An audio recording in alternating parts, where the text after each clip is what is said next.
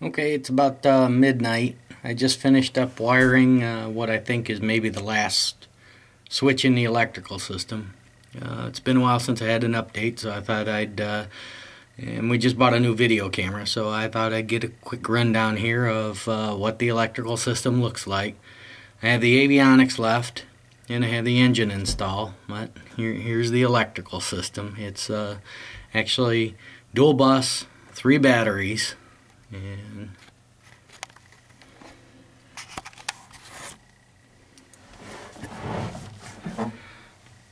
these are Carling Contura 2 switches, and that's bat A, bat B. If I switch to the E bus, which is either one of these, then I can shut down the main buses. You can maybe even see some of the switches. Only the most essential systems are on right now. And that means not powering lights because I don't need to. But turn the main buses back on.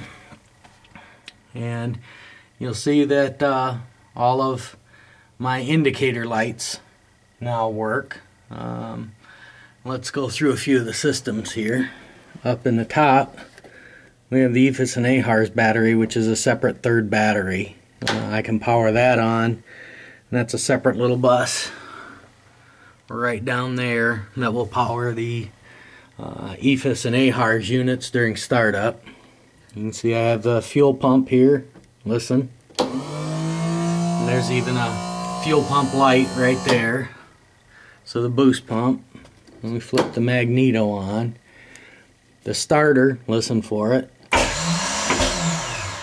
And I even have a start switch.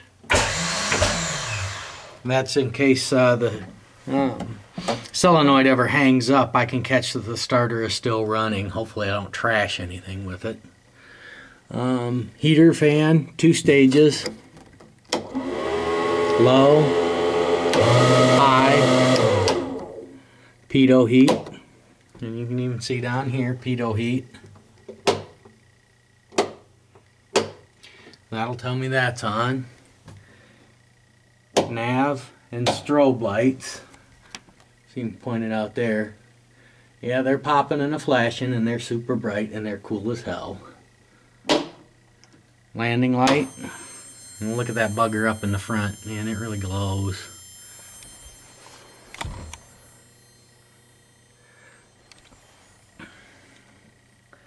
Landing lights off.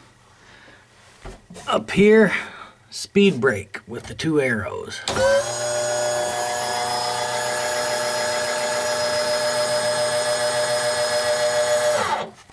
And you hear it down and coming back up.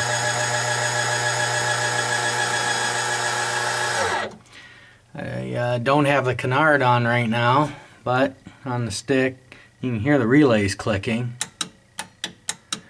That would be trim up and trim down by pushing the hat switch. Listen, and here's the roll trim.